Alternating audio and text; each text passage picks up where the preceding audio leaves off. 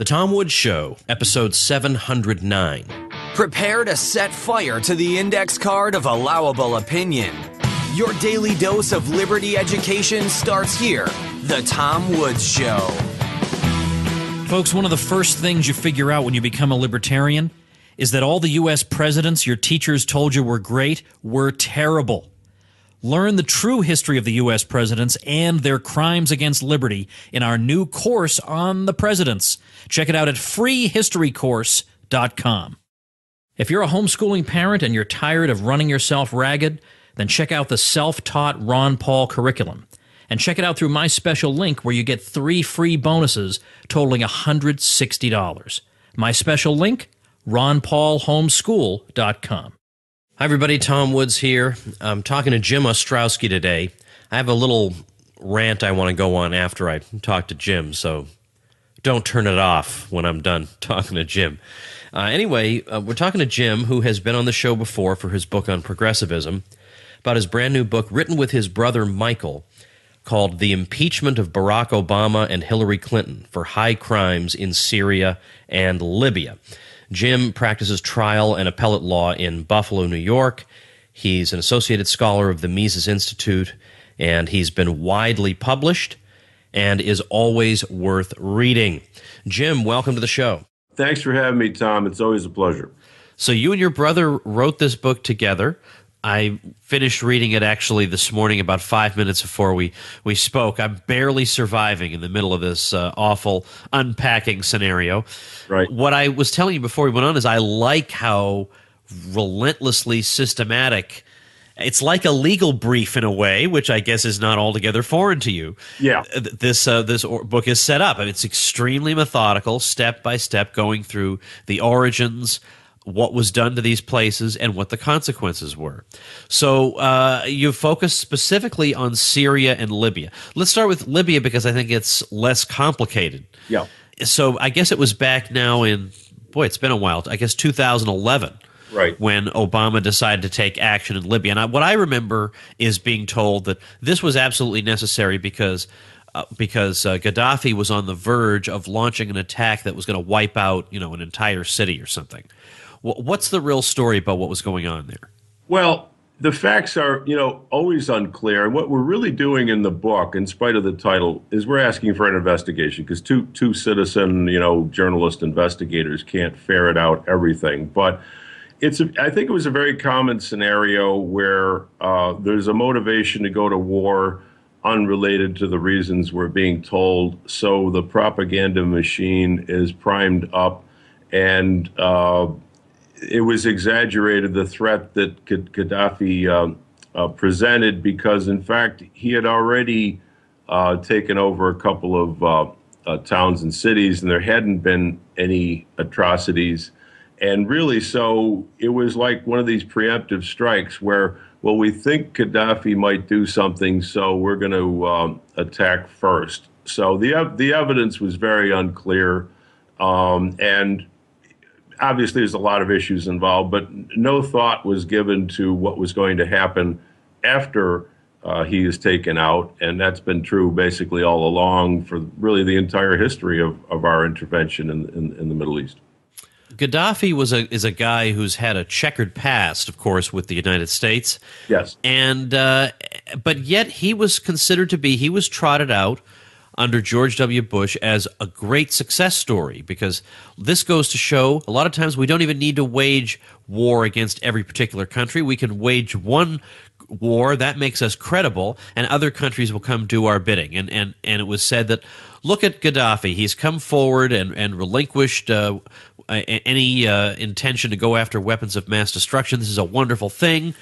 So how do we go from this is a wonderful thing to he needs to be taken out? Well, that's complicated and not necessarily answered in the book. The book, obviously, we started writing it in December. It's very narrowly focused, but we do get into the Arab Spring, and I think that Hillary Clinton's presidential ambitions come to the fore because she didn't have a lot of accomplishments. And I think that basically she was looking for a clear foreign policy victory that she could run on in her obvious presidential campaign that she was planning even back then, and has probably been planning for decades. So I think what happened is the Arab Spring, which we point out in one of the chapters, we were on both sides of the Arab Spring, which is typical for our foreign policy. We supported the dictators for a number of reasons that are explained in the book.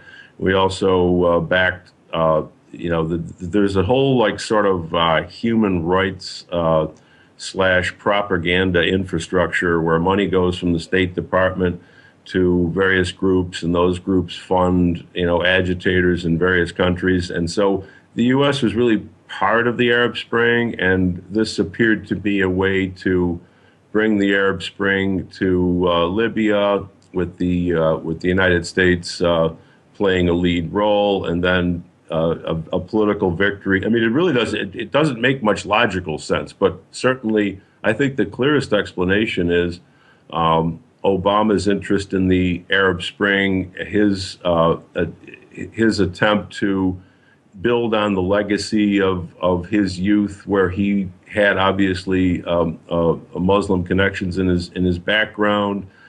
He wanted to be the savior who was going to bring all these people together. And then Hillary's political ambitions to run for president, and it all adds up to this disastrous and really illegal invasion of Libya, and Libya has never recovered to this day. What did the intervention actually consist of? What did the U.S. do? Well, again, we're not even totally clear on that. They may have had people on the ground instigating this thing initially, but it was mainly air power, taking out Gaddafi's forces, and ultimately, when he was really on the run and really no longer an offensive threat, they really took him out. The air power disabled his convoy, ends up on the side of some road somewhere, and really was brutally murdered by our alleged allies. Really, just a brutal assassination. So mainly air power, but there were also CIA operatives on the ground. They were supposed to be a weapons embargo, and we have a site in the book where they sort of looked the other way when weapons went to the rebels. And one of the points is that the UN resolution, which we deny gave legal authority for this, for reasons explained in the book, was supposed to protect all civilians. But basically what happened is that our air forces and whatever forces, covert forces were on the ground, basically simply backed the rebels, allowed them to gain the advantage in the civil war, and then they committed various atrocities against civilians who had been supporting the regime. So really, the whole thing was a cluster dance. They went way beyond. Even if you concede that, even if you assume for the sake of argument that the UN resolution did allow the United States to go to war without a declaration of Congress, they went way beyond it. Excuse me. As even as the New York Times pointed out, it sort of quickly evolved into regime change, and that was never authorized by the UN resolution. All right, so they go ahead and do this. Hillary cackles about it, literally cackles about it. Yes. And then what are the actual consequences? I mean, of course, it seems like anybody at all, you don't have to have a PhD in anything. Anybody at all knows this does not end with Western-style Democrats never implementing the U.S. Constitution. Everybody knows that. Never. It's that's the neighborhood in that part of the world. It's not New England, town hall meeting democracy. So it's going to get very primitive in the sense that it's going to go back to religious ideologies, ethnic rivalries.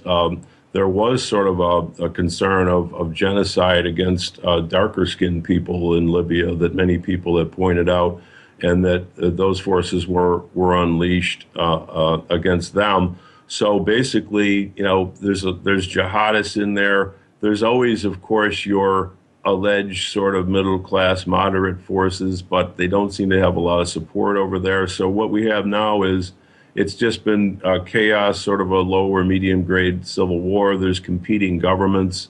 At one point, the parliament of one of the competing governments met offshore, and it's just a gigantic mess. Obviously, ISIS went down there and in the chaos and started creating a power base for itself. And there was the brutal murder on the seacoast that we heard about, the killing of the Christians. I don't know if they were Coptic Christians, but they were Christians, and they were beheaded on the seashore. We all heard about that a couple of years ago. So it's a complete disaster. And one of the points we try to make in the book is it's obviously the odds of these people being impeached are very small, but we also want to impeach their ideology, which, following up on my prior book, is progressivism. And there's some actual quotes from Obama and Hillary that are cited in the book. For example, Obama says, "Yeah, we didn't go in with enough force." Well, isn't that part of the whole ideology of progressivism? And when you apply that to domestic policy, they always say, "Well, we didn't spend enough money." But the same principle applies, except that in foreign policy you're using force. And then Hillary had a couple of great lines here, where she says, she wants to be caught trying, and she has a deep belief in American power to do good. So what the larger point of the book is that we need to examine this ideology of progressivism, because I believe that it has influenced our foreign policy over the years. This notion that there's always like a governmental solution to a problem. Obviously, Libya was not a utopia and could be improved, but the question is, can the American government power in 2011 intervene and make that a better place? The progressive, because progressivism is not rational, it's something else. It's emotional or whatever it is. The progressive believes this has this irrational belief, and unfortunately, they act on their beliefs. And we have the disaster in Libya, and later on in Syria.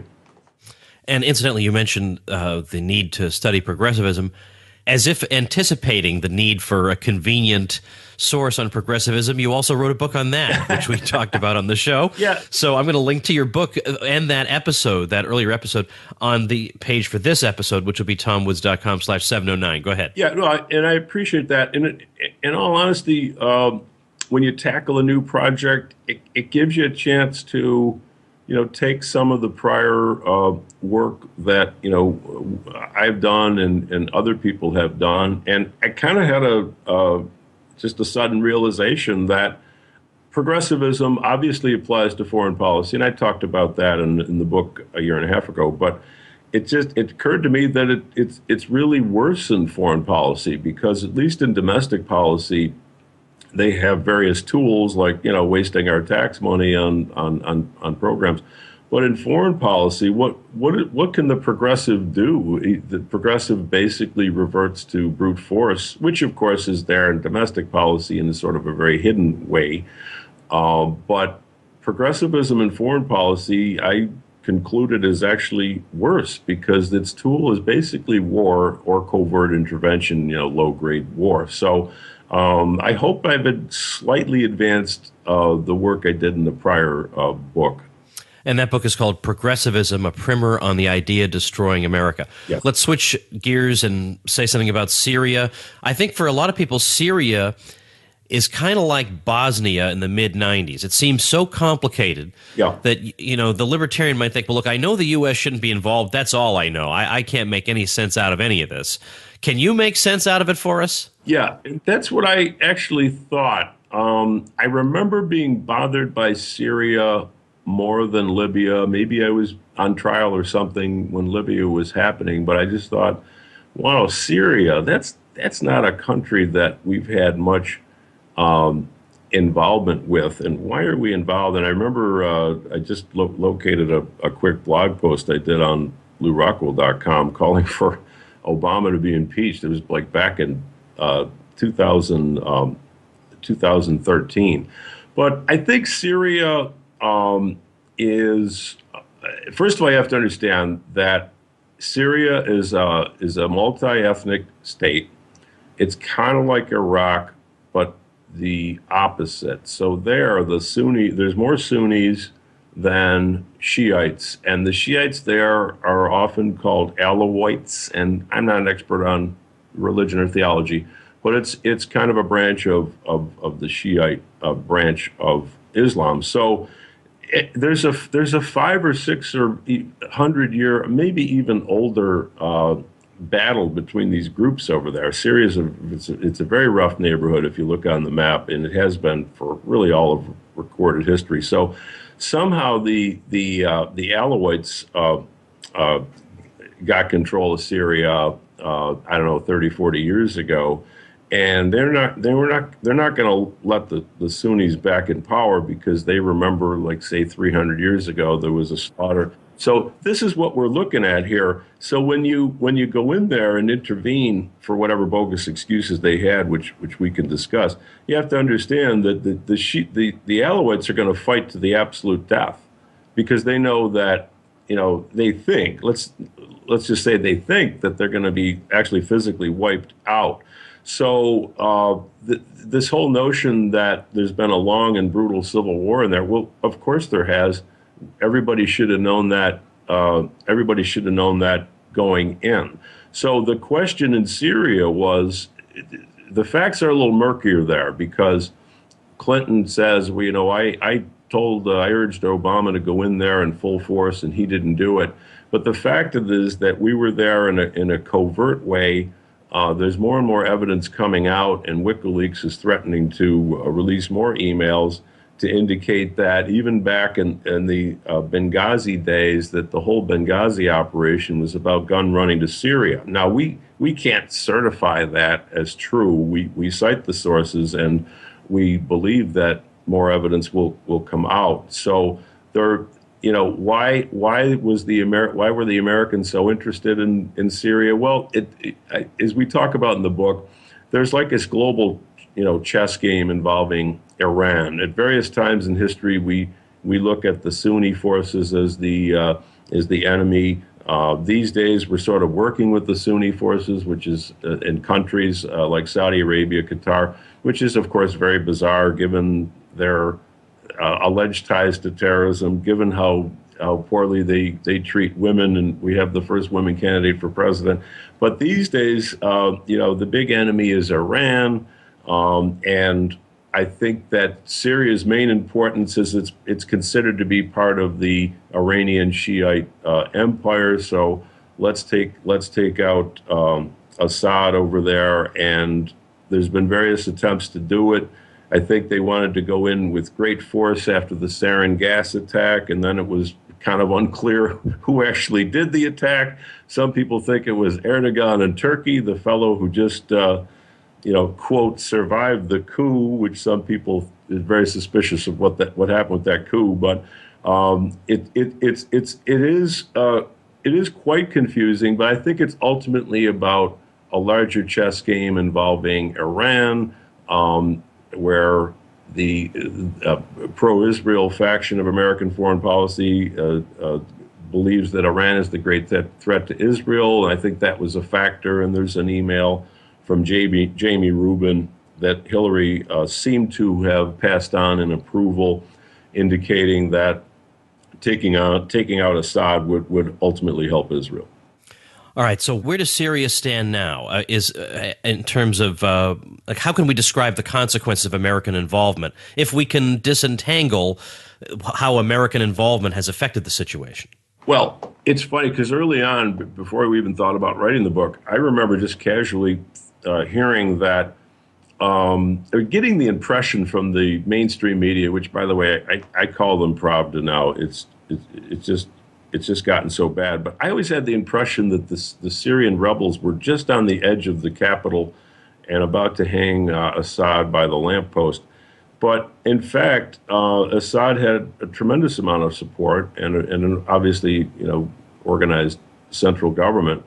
And the rebels were never able to defeat him.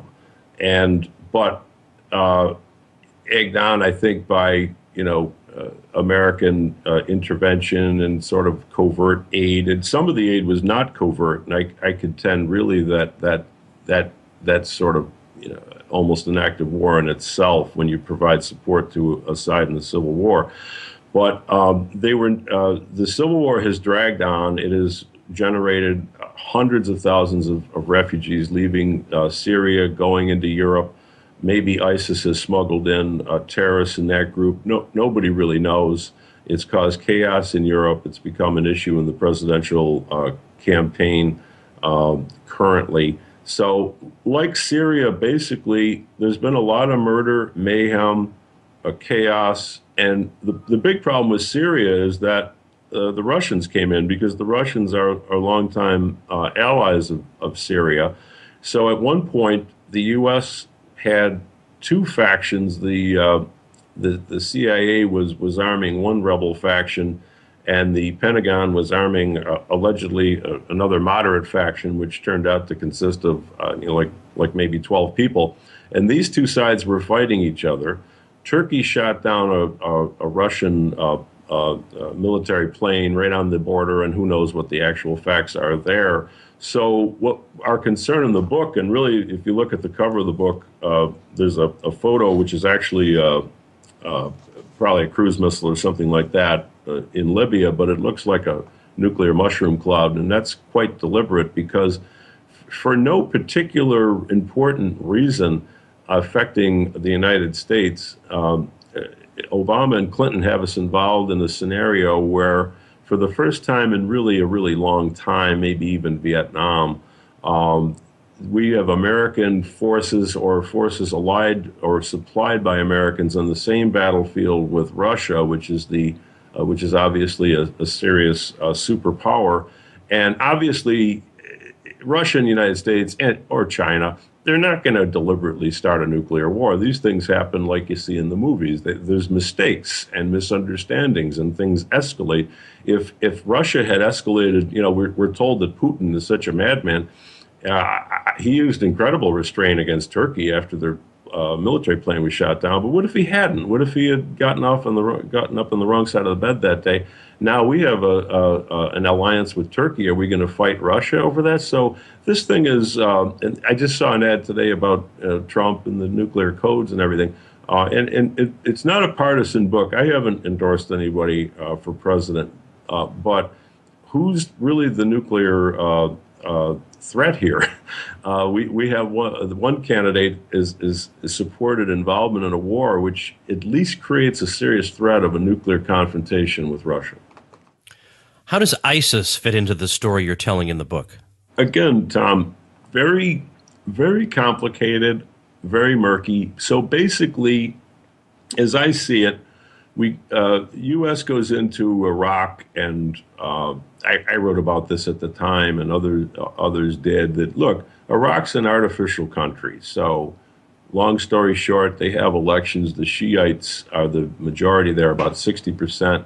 And guess what? The Shiites control the government. And guess what? In that part of the world, that's a life and death matter. And the Sunnis perceive, whether true or not, probably true, but it doesn't matter. But they perceive that they're going to be victimized, and they start various low-grade sort of rebellions against the Shiites. This goes on for a number of years, and ultimately, a guy named Zarqawi, he kind of takes the market competition in the direction of whoever's the most vicious is going to get the most attention and really take power. He was a pretty nasty guy, and he created a force there that ultimately turned into ISIS. He was killed before ISIS. So basically ISIS is what happens when the Sunni area of Iraq has no government that any of them consider to be legitimate or acting in their favor.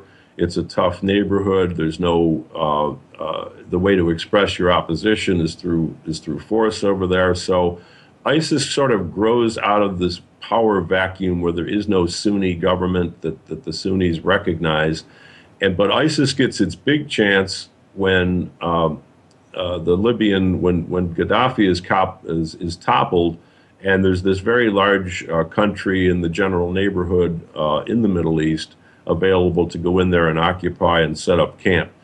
And the Syrian war also creates an opportunity for ISIS to go into the Sunni areas of Syria, which are significant. As I already said, Syria has a very large Sunni population. So ISIS was not created by Obama or Hillary.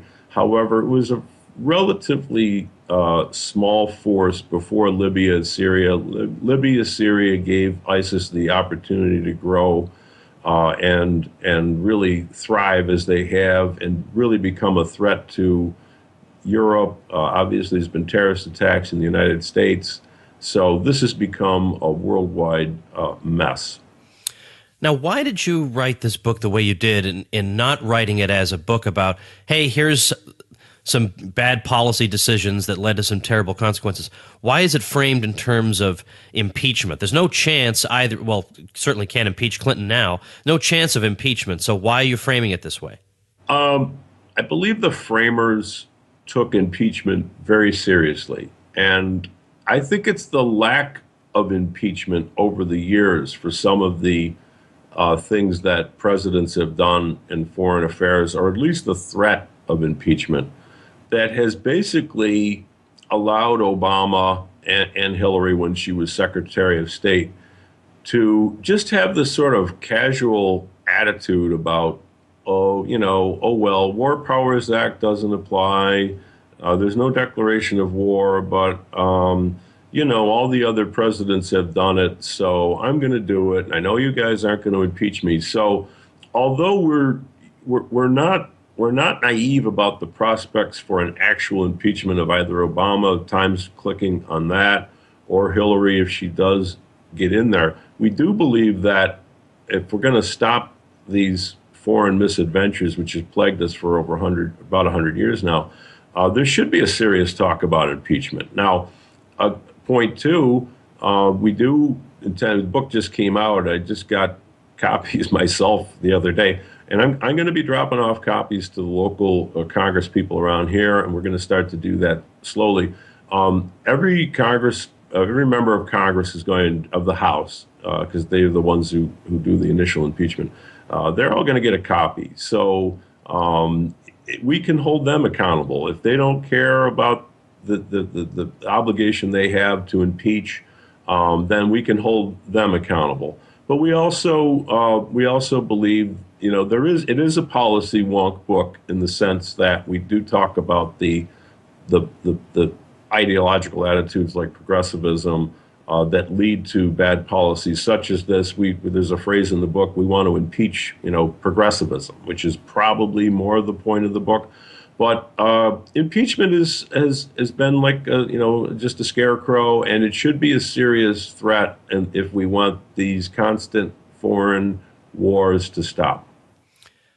Of course, one of the people you're talking about in the book and in your very title is running for president this year, so this is not entirely removed from immediate events. I mean, it's certainly still current events, but it is relevant to what's going on right before our eyes here. Now, at the same time, she's running against Donald Trump, who says it was a big mistake to go into Libya and it was a big mistake to go into Iraq. But a number of people have pointed out to me that at the time, he was demanding more action on Libya, before it actually happened, and he did favor the Iraq War. So it's hard even to know where he stands on this. But how do you situate your book in terms of the election? Well, I'm hoping that, given the unlikelihood of actual impeachment, I am hoping to have an impact on some of the voters who read the book. We do want to get the book out to some of the candidates. The minor party candidates. Obviously, we hope that Donald Trump reads the book. The funny thing is that after we came up with the idea for the book, which was in December, we noticed that Trump, I know he's not tapping our phones or anything, but I just noticed that Trump started to talk about Syria and Libya.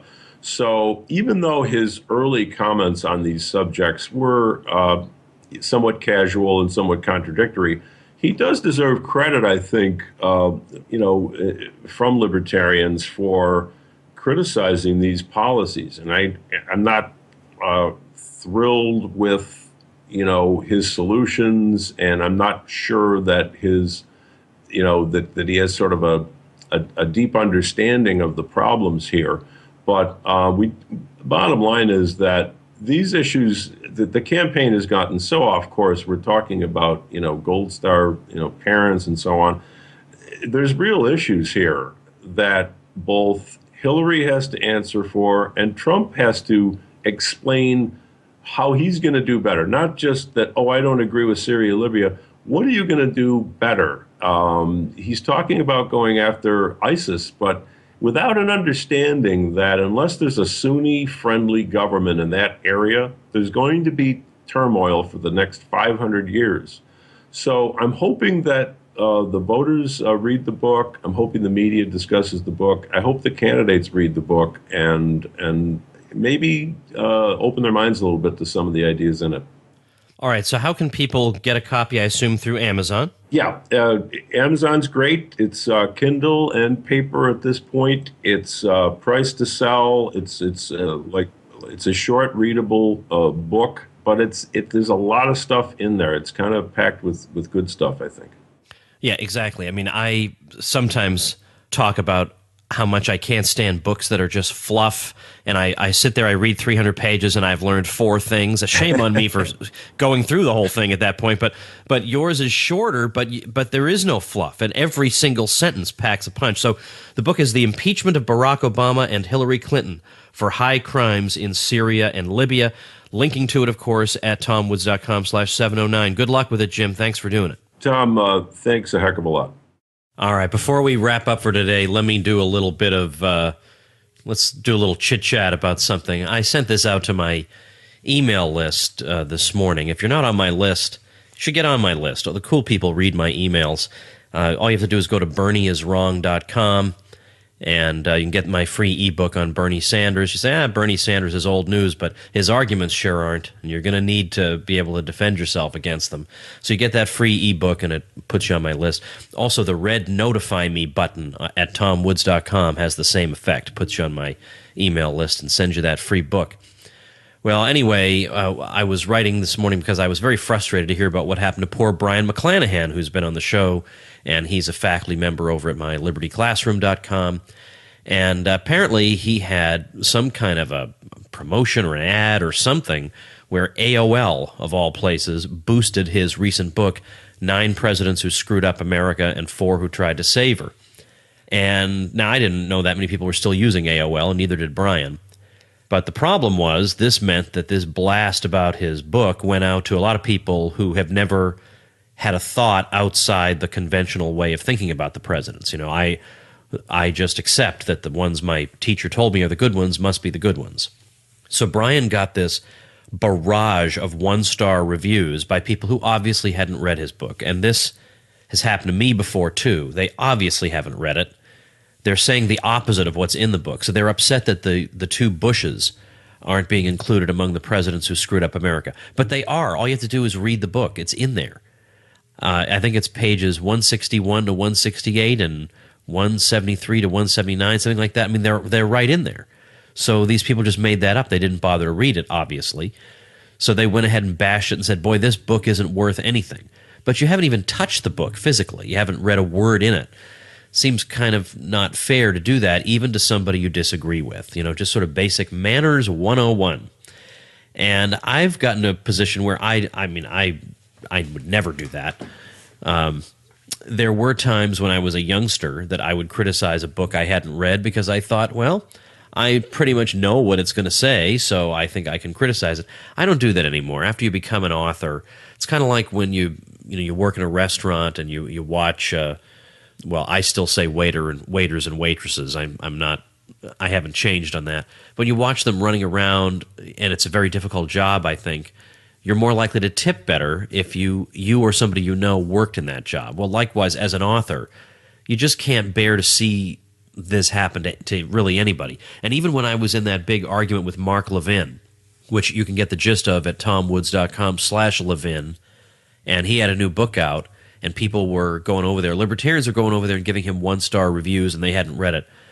I, for what it was worth, came out and said, please don't do that. That is beneath you. We don't do that. And on the air, he actually thanked me for that. So That's where I stand. You just can't do that to an author. You owe it to the person to at least read what he has to say. Plus, you wind up making a fool out of yourself. I mean, these people are posting reviews that absolutely 100% reveal they haven't read the book. They're demanding to know why two people aren't in it who clearly are in it. And then there's a professor. He says, I'm a professor myself, and no reputable historian says that FDR and Teddy Roosevelt and these other people were among the worst presidents.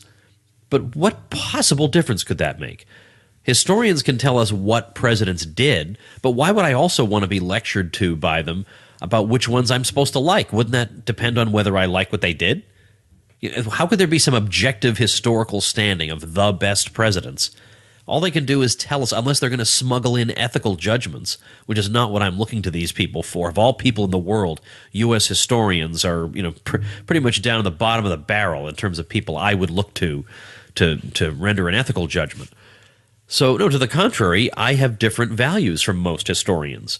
Dissenting historians, dissident historians like Brian and me, we have different values. So, of course, we're going to rank them differently. But secondly, we also have a theoretical understanding of cause and effect. I understand that it's not enough to say that this president passed the Help Everyone with Free Education Act and say, well, that must be good because I like free education. Or Let's Make Everybody Rich Act. Well, that must have good consequences because making everybody rich sure sounds like an awesome thing. We have a little bit more sophisticated understanding of what the real consequences of these types of legislation are. So our assessments are going to be a little bit different from people who just list a series of laws that were passed and say, boy, isn't that awesome. So anyway, for what it's worth, I tracked down, Brian said on his podcast that somebody on Twitter had done the same thing. I tracked this guy down and smashed him and said, you haven't read the book. Here are the page numbers where the bushes can be found. So shut your mouth. So there you go. Okay, that's one thing that can get me kind of grumpy. Also having a cold for several days gets me a little bit grumpy, but man, that is just such not a good thing. Don't do that. Don't do that. I hope my folks are a cut above people who would lower themselves to quite that level. All right, that's going to do it. Thanks so much for listening. Join us on the Contra Cruise. You want to go on vacation with a guy like me? After I just went on that rant, how about a week of that? Imagine what it would be like after a drink. No, we're going to have a lot of fun on our wonderful cruise coming up this October. Get the details on it at contracruise.com, and I'll see you next week. Become a smarter libertarian in just 30 minutes a day. Visit TomWoods.com to subscribe to the show for free, and we'll see you next time.